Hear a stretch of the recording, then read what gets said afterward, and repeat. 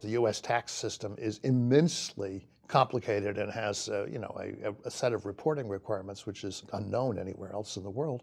People take advantage of these provisions in order to reduce their tax burden. But the fact that this is a growing practice does not have any social meaning at all, except that people spend a lot of time on their tax returns. It certainly doesn't mean that what Piketty and his colleagues have claimed, that the bottom 50% of U.S. households have experienced a collapse in their income share, simply is not true.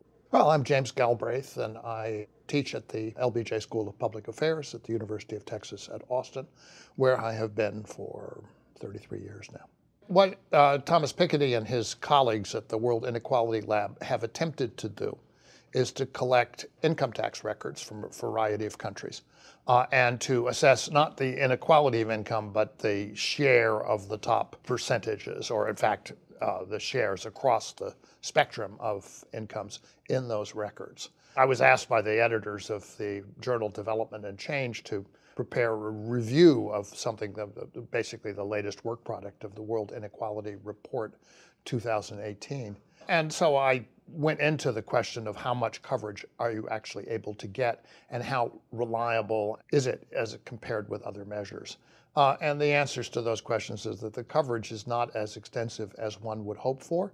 And the reason for that is that not all that many countries actually have income tax records. It's also the case that the quality of income tax records is clearly quite variable across countries. India, for example, only 6% of households file income tax, so you're basically forced to heroic measures to estimate what happens in the rest of the country. In Thomas Piketty's home country of France, where in this study and in another, he argues that France was more unequal, had a higher top income share in 1964 than it does today. I don't know anybody who knows France or who went to school there, as I did a long time ago, who thinks that could possibly be true. In 1964, France was recovering from the Second World War. It was under the plans. It had large nationalized corporations such as Renault. Its banks were strictly controlled. It's not that anybody who has seen the Paris real estate market is surely persuaded that it's more unequal today than it was 50 years ago. All methods have disadvantages, and some of the critique that Piketty and his colleagues make of household surveys is justified. They don't tend to collect the information well on the very wealthy. But that said, there's a lot more information that's available from surveys than there is from tax records. And when you take yet a third source of information, which is payroll records, you find that the estimates that you get from payroll records are generally speaking closer to the broad range of survey estimates than they are to Piketty's measures. And it tends to suggest that the tax measures are quite idiosyncratic and should be treated with a great deal of caution. Surveys also tend to be can be quite idiosyncratic, and they differ in terms of the concept that's being surveyed. Sometimes it's income, sometimes it's expenditure, sometimes it's consumption, sometimes it's gross of tax, sometimes net of tax. There are all kinds of different household size adjustments that are in the data, and any two that differ in various ways are going to show different measures of inequality, even for the same data set. The advantage of our approach, which uses payroll data, is that it's a single consistent measure, and it's available in considerably greater density, that's to say more country year observations, than any survey-based, and certainly than any of the Piketty tax-based measures, because there's simply much more of the kind of information that we use available as raw material, and it's very easy and inexpensive to calculate the inequality measures. Some of Piketty's data actually shows the same thing, although he doesn't tend to emphasize the stabilization that occurred after 2000. But over a broad array of countries, what one finds is that 1980, you get the debt crisis in Latin America and Africa and Southeast Asia and elsewhere. In the late 1980s, you get the collapse of the Soviet Union and the East European socialist countries. In the late 1990s, you get the Asian crisis. And each of these produces a kind of upsurge of inequality.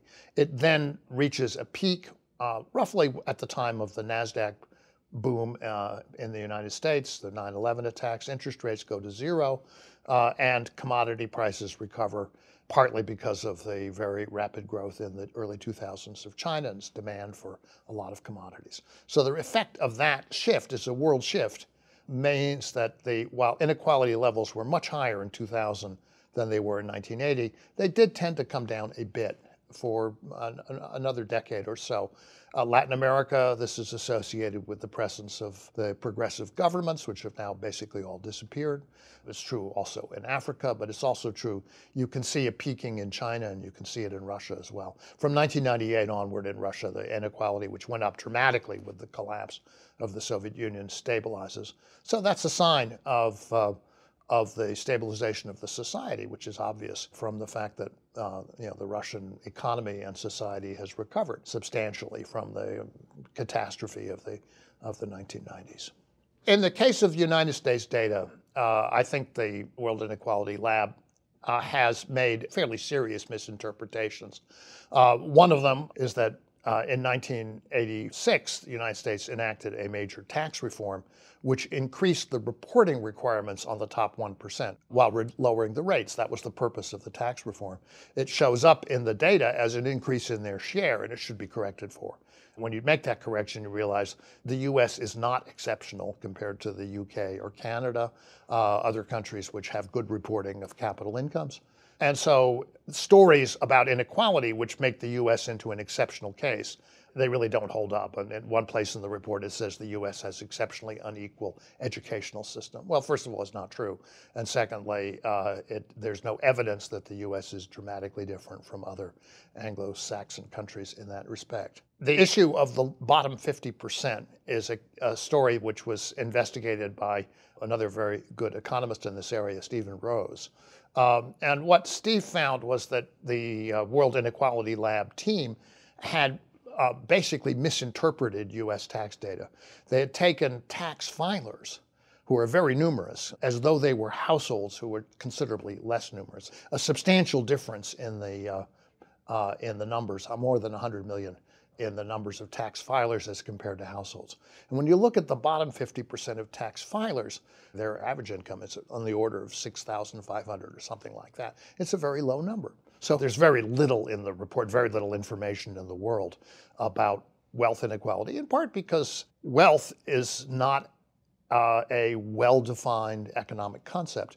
Income, well, income you can, in a survey, you can define it. If you're using tax data, well, the law tells you what your income is. If you're using payroll data, well, there's a clearly defined concept of what the company is paying out and establishment's paying out in payroll. But with wealth, does it include housing wealth, retirement, security, for example, in a public pension fund? Or are we just talking about financial wealth? It's very hard to make a consistent set of comparisons across countries. I think there is an important decision that the economics profession needs to make. Inequality research has been largely held over as a form of microeconomics. But in fact, what we found, when we built up a consistent data set on the world scale, is that there are patterns that operate across countries and are common across time. These are macro patterns. It says that the dispersion of a distribution and its mean are not separate phenomena. They are part of the functioning of the global economy. And I think this tells you in a very strong way that economics needs to function at the global level. It needs to focus on how global policies are set. And the most important policies are financial policies. They're the financial regimes that govern the global economy. Bretton Woods into the early 1970s, the functioning of a floating exchange rate system, and then basically the dollar-based system which has emerged since then. These are the debt-driven character of global growth is the same thing as the rise and ebb of inequality. So it seems to me that one has to really develop a global macroeconomics in which inequality is a part. And once you do that, you say, well, all this attention to microeconomics, what's it good for? Well, maybe some side questions, but the essential question, which is who gets what, which is the big question in economics, turns out is as much a macro question as inflation, unemployment, the growth rate, and other questions that are typically part of macro.